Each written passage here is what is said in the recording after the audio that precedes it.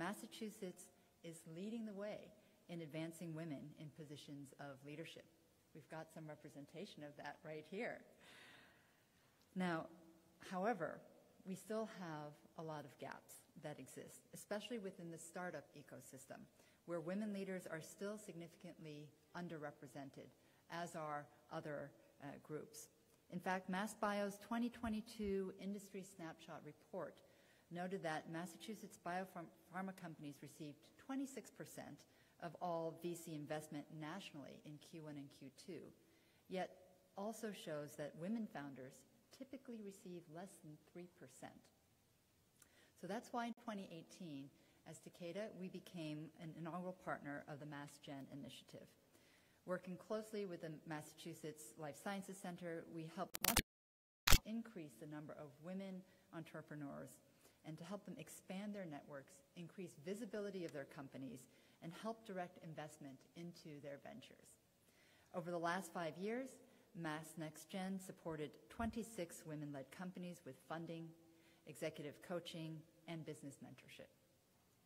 You'll have the opportunity to hear from one of the initiative CEOs and meet these remarkable leaders during the network reception after the event, so I hope you do stay. Today, Takeda is announcing our continued commitment to this extraordinary program for the next 5 years as the anchor sponsor.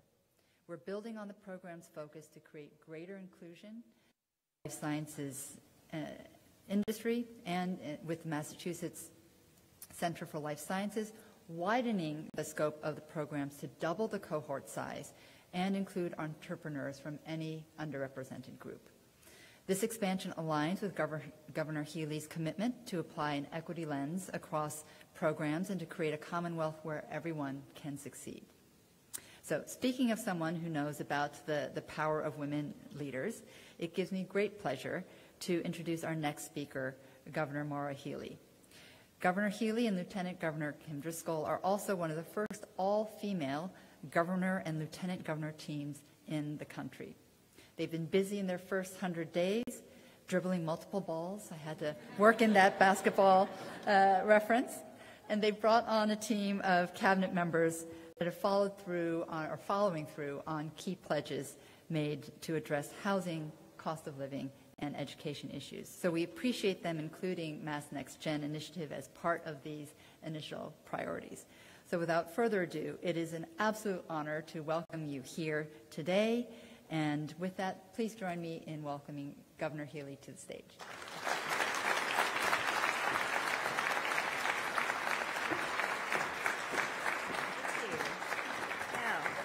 Good afternoon, everyone. It's wonderful to be with all of you. Julie, thank you so much.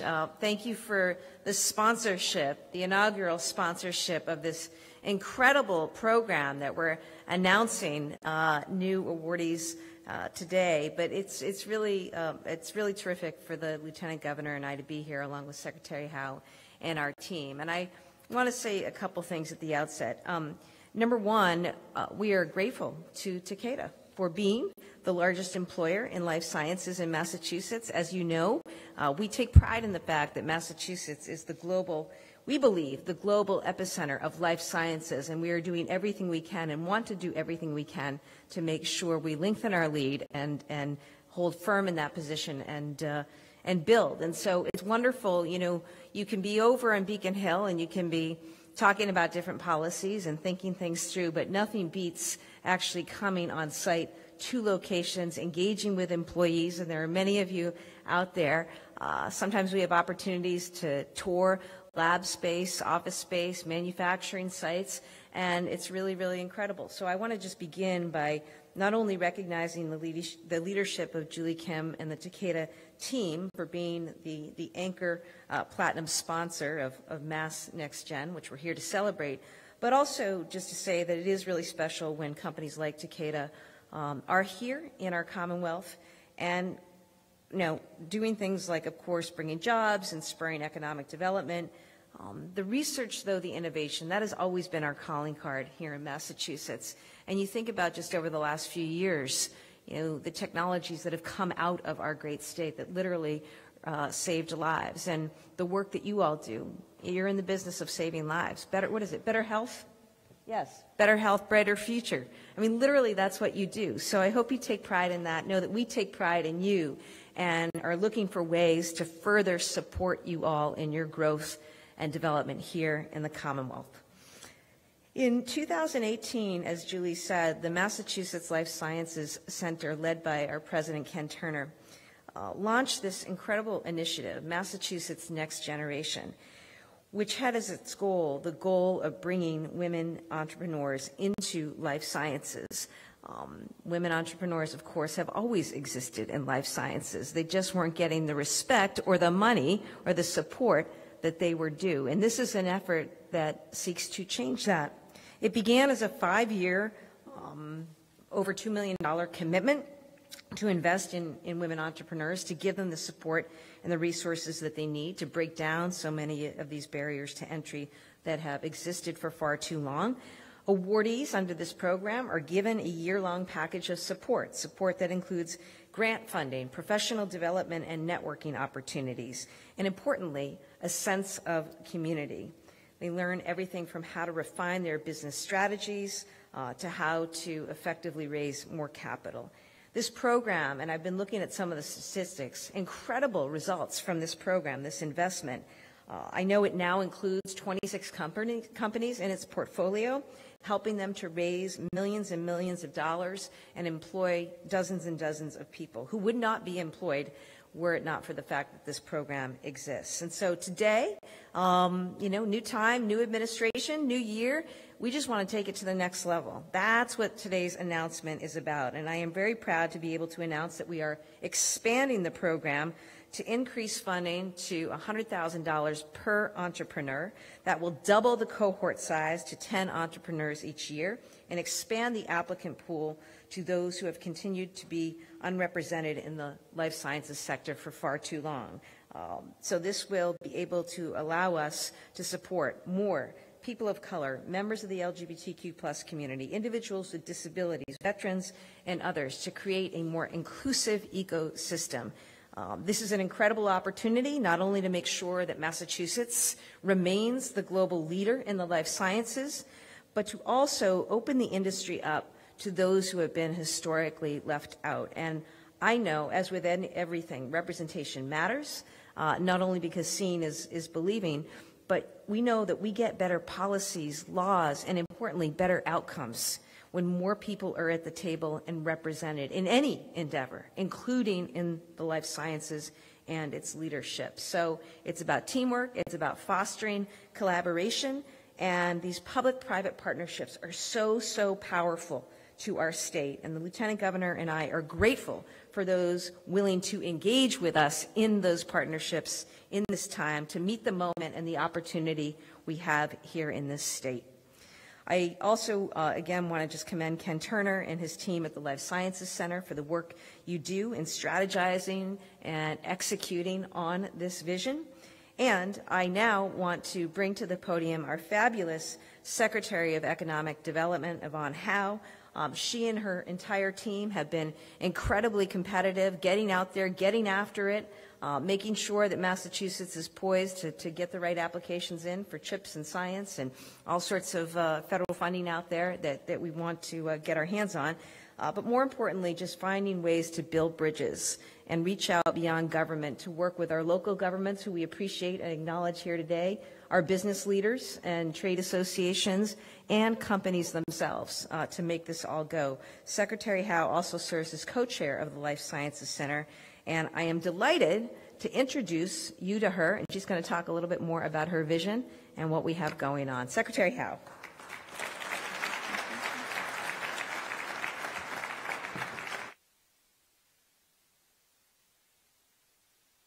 Great. Thank you so much, Governor, for that very kind introduction, and so great to be here with the Governor and Lieutenant Governor. I could not be more honored to be part of this team.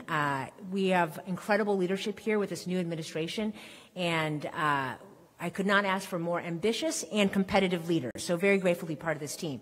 I'm also very grateful to have Kenn Turner as part of our team. So my whole entire life up until now has been in the private sector and business, so I'm new to state government and have learned very quickly that this partnership with our quasi-institutions and with the private sector is very powerful and important. So huge thanks to Kenn for his leadership. Most of all, I want to thank Julie Kim.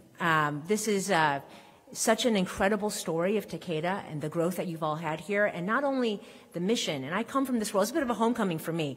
I was the COO and CFO of PillPack, this tiny little startup just down the street, and we were an online pharmacy, and I was the CFO, so I looked at the numbers and the metrics. I was the COO, I looked at all the different statistics, but every day I asked for customer feedback, and every day I read the emails and I read the call scripts about people who said, "You literally are saving my life. I am now able to be healthy and to enjoy time with my family." So I love what Takeda is doing, both from a mission standpoint, but also as such a successful business and such an important member of our community. So huge thanks to Julie and for your commitment to all of this.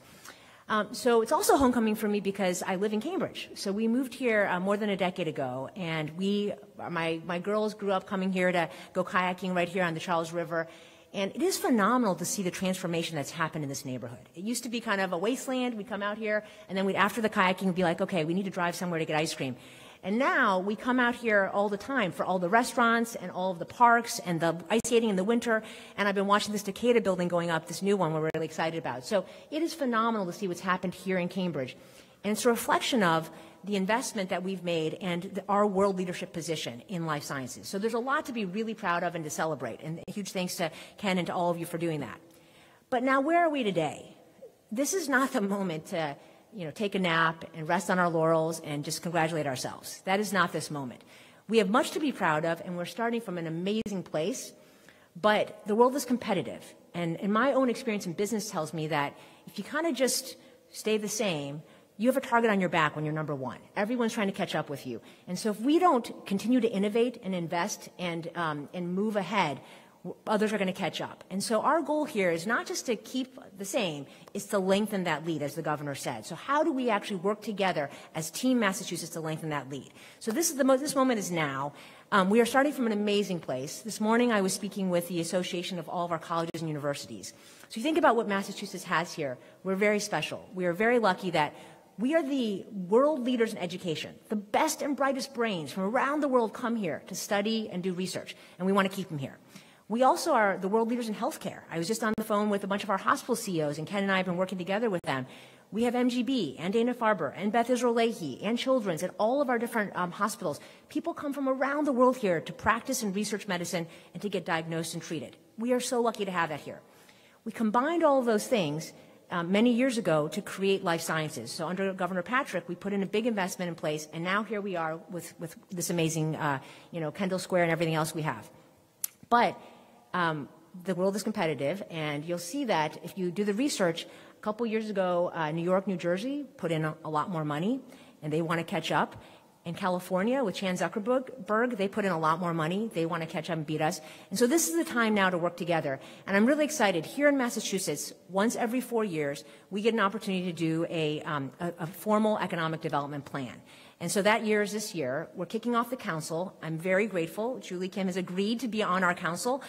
So I'm very grateful for all the folks who are going to work with us. We're also going to have sessions throughout the state and by sector, including on life sciences, to talk about what are the issues, what are the opportunities, and what can we do together to lengthen that lead. So that is the work to be done this year. And I'm very excited to get to work with Julie and all of you to do that. So very excited. And also I should say, as we think about the economic development plan, there are some important guiding principles. One of those principles is we need all humans in the state to thrive. So we love our PhDs and all the fancy people from all our educational institutions, but we also need all humans to thrive. Folks with high school degrees, vocational degrees, community college degrees, and so that is an important part of our plan. And the other thing is that we need all diversity. So I come from this world. I can't tell you how frustrating it's been as an investor to go and have all kinds of startups pitch, and I'm always like, where are the women? Like where? And actually, there's a bunch of women founders I can see here in the audience that I know, and so we need more diversity of every kind to seed the next generation of success for us in life sciences. So that is one of the guiding principles. The other guiding principle that I think a lot about is We need Cambridge and Boston to be successful, but we can't have only Cambridge and Boston be successful. So the other thing I'm very grateful for with Takeda is that you're invested throughout the state. And so as we think about the next generation of life sciences, how do we make sure we spread that wealth throughout the state to all of our regions, including, I was surprised to hear and so thrilled to hear that Worcester is now the number 15 life sciences hub in the country. So we already have number 1 and number 15. How do we, make Massachusetts, all regions should rise with this rising tide. So very excited to work on this plan with you all this year and to hit these guiding principles, but so grateful to be part of this and for MassNextGen. Thank you all so much. Oh, and I should introduce Kenn. Yes, there you go, our fearless leader.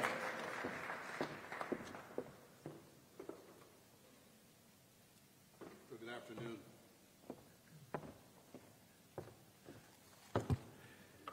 So I want to start by acknowledging the governor and the lieutenant governor and secretary for joining us this afternoon. I was saying to the gov as we were walking in that representation matters and showing up matters.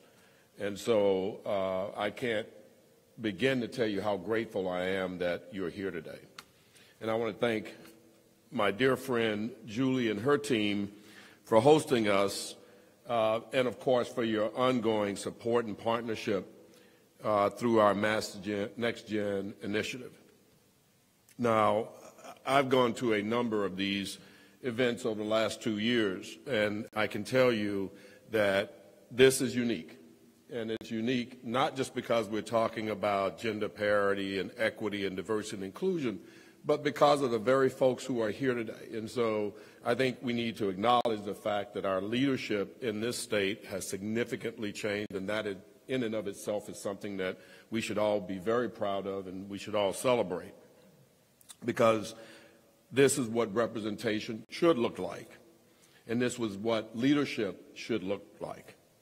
I'm incredibly proud to see this program expanding to underrepresented entrepreneurs throughout the Commonwealth. There's been a lot of coverage over the last few years, and particularly the last year, about the amount of dry powder that the VCs are holding on the sidelines and have yet to invest. Well, call me a little bit of an optimist, but I see a future where those dollars are ready to ignite a new wave of investment here in the Commonwealth. And if we are thoughtful and intentional about it, we can ignite startups led by people who look like me and other speakers who have taken to the podium today. And we shouldn't take for granted that we live and work in a state with an executive and legislative branch that walks the walk and talks the talk of DE&I. So again, I want to thank our governor, the lieutenant governor, and Secretary Hao for being here and for your stalwart and already overt support of the life science industry. But more importantly, I want to thank Julie and the Takeda leadership and the Takeda employees.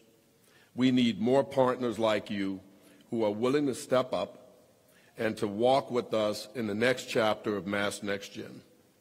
I'm grateful for the partnership of J&J Innovation, Bristol Myers Squibb, and our incubators as well who have joined us this afternoon. But we need others to step up and be part of the new venture as well. And to be blunt, and this is where I go off course, because I always do, we've done a great job, and I want to thank Carla and her team for the fundraising thus far, but the till is not full. So we need more partners to invest. With that thought in mind, I want to make sure that we recognize the women on our team who are making this happen. I mentioned Dr. Carla Reimold, Dr. Katya Mantrova, Kylie Averson, and Megan Gerardo. Thank you all for working to pull this together this afternoon. I also want to take a moment to recognize a former colleague of ours at the center, Dr. Jennifer Griffin of Mission BioCapital, who helped launch MassNextGen 5 years ago, and several other innovative programs that still resonate and are still relevant at the center. And finally, while we're very excited to look ahead, I hope you'll join me in celebrating and recognizing our alumni of the MassNextGen program. If you're here today representing a company that is one of our proud MassNextGen alums, please stand and be recognized.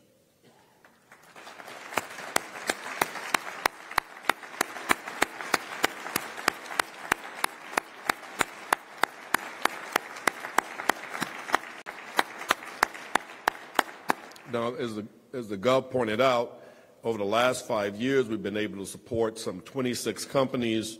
I believe the number in my head is that half of them have gone on to raise either an angel round of funding or a Series A round of funding.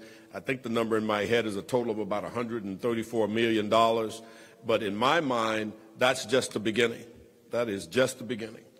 And so it's now my pleasure to introduce one of those alums, Dr. Mimi Yin, the founding CEO of Phage Pro, who will come up and give a few remarks and close out the program. Mimi?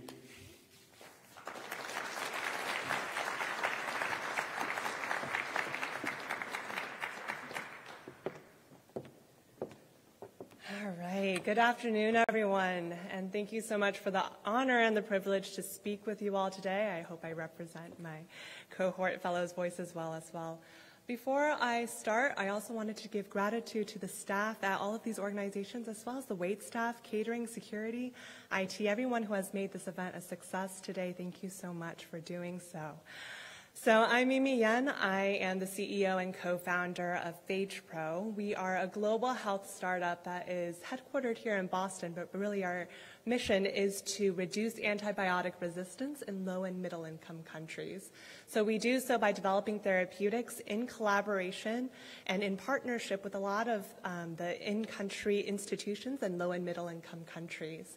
And often these are diseases that don't get a lot of press. Our first product is working on disrupting cholera transmission.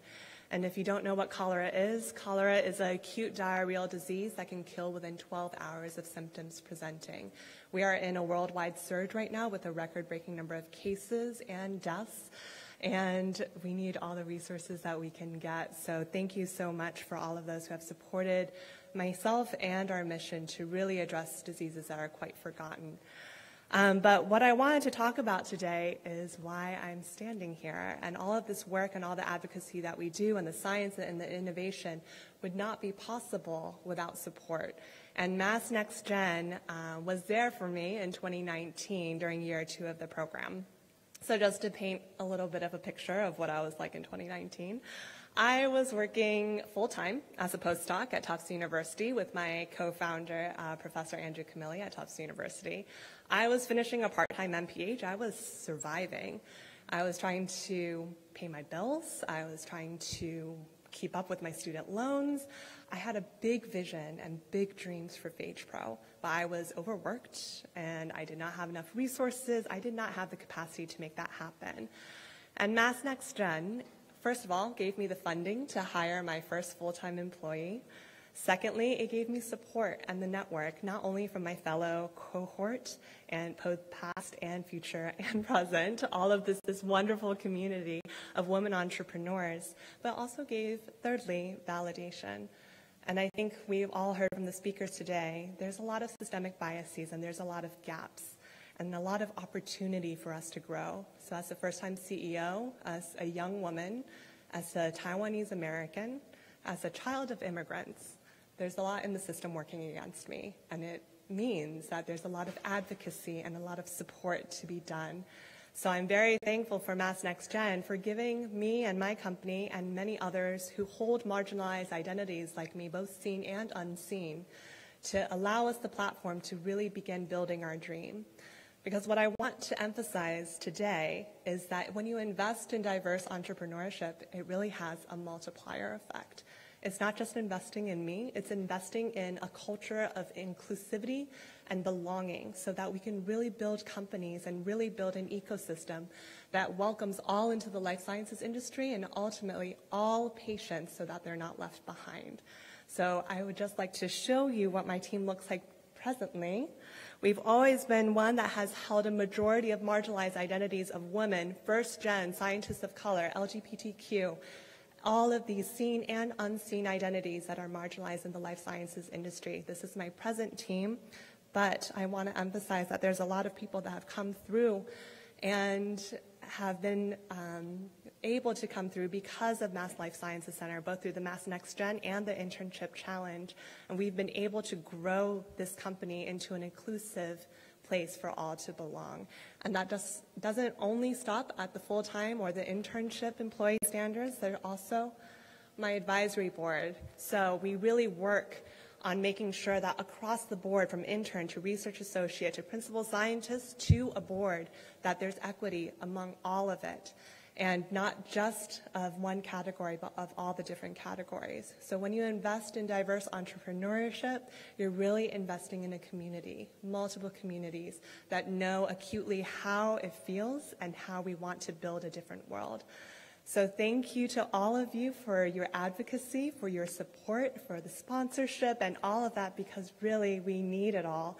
And we need to keep pushing because there's still so much more to be done, but there's so much more opportunity there to be had.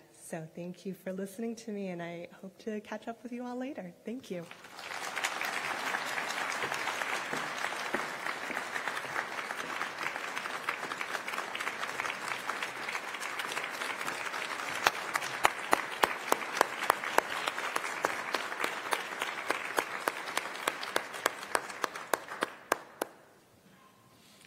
So this closes out the formal speaking part of the program. We invite you to stay for the reception, which will be held here in the lobby. We are going to ask that the Lieutenant Governor and Secretary Julie remain for a picture with the alum and the sponsors. And so with that, again, thank you for joining us today, and we hope to do a little bit of networking. Thank you.